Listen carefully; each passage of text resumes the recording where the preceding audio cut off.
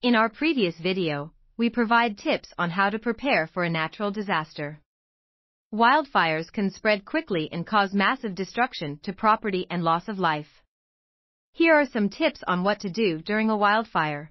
Turn on your television or radio to get the latest wildfire updates and alerts. If you are told to evacuate, follow the instructions carefully and, if possible, take your emergency kit with you. If you are in your house, keep all doors and windows closed to prevent smoke inhalation. Stay away from any downed power lines or objects that could be dangerous, such as broken gas pipes. Don't use your car unless it is necessary, as heavy traffic can cause problems for emergency personnel trying to get through. Resources for further information and support. The Federal Emergency Management Agency (FEMA) is a great resource for more information on natural disasters and emergency preparedness. You can visit their website, www.ready.gov, for detailed information on how to prepare and respond during a natural disaster.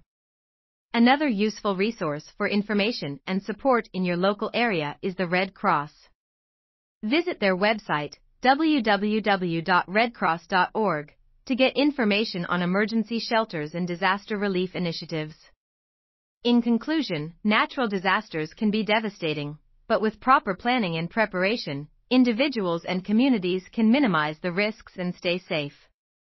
By creating an emergency kit, knowing how to respond during different types of natural disasters, and accessing useful resources, you can protect yourself and your loved ones during these emergencies. Stay safe and be prepared.